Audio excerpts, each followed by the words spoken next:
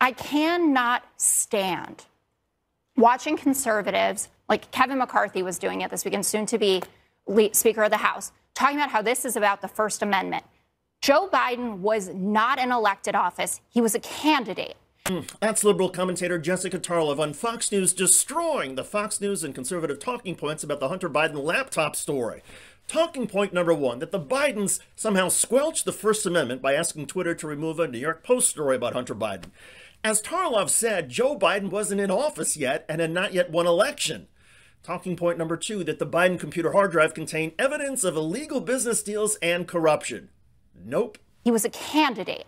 And what his team, according to the Matt Taibbi files, and I think it's in tweet 10 where we're talking about this, what they wanted taken down, the links that he provided, were pictures of his son's penis.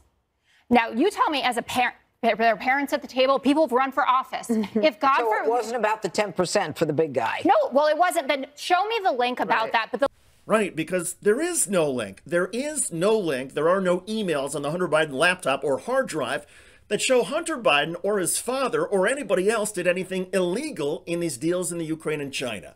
The Hunter Biden laptop did have some personally embarrassing photos and texts, but guess what? Based on the exhaustive reporting of journalist Matt Taibbi, Twitter executives also agreed to restrict things on the platform related to another political leader at the time. Who could that be? Oh yeah, Donald Trump. Taibbi also admitted that the Trump campaign asked for content moderation, and then he left those links out. Why did he not tell us what the actual government was asking to have taken down when you're telling us what Joe Biden's team asked to be taken down? And by the way, that's a violation of the terms of service. That's not even a favor. That's someone pinging someone at Twitter and saying, hey, this is revenge porn. So that's Tarlov noting that journalist Matt Taibbi, with help from Twitter owner and billionaire Elon Musk, did an exhaustive examination of what the Biden campaign in the fall of 2020 wanted the platform to restrict regarding Hunter Biden.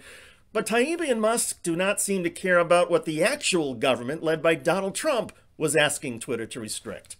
All of this conservative drivel about Twitter helping the Bidens in the fall of 2020 has been in the news because of efforts by Elon Musk to focus on it, and the political right in the United States, which loves to claim victimhood, sees an opportunity to damage Democrats and the Bidens.